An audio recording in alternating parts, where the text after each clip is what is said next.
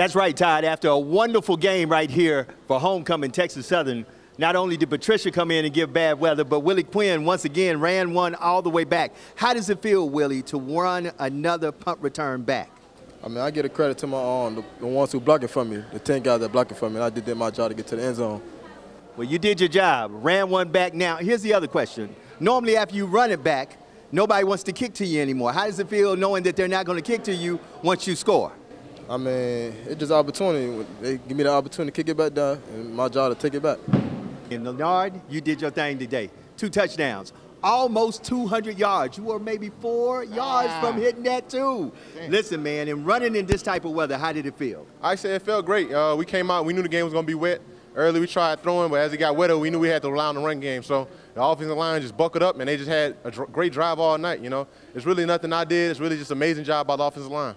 Well, the offense did look great, and of course you did your thing. And, man, what can we expect more of this as we move on toward that elusive SWAC championship? Oh, most definitely. You know, like I said last week in the interview, it's just whatever you want to choose to give us. You know, if you give us the run game, we'll run. If you try to put 8 in the box, 9 in the box, we'll just throw the ball. You know, we have playmakers all over the field, and it just so happened that today was the run game.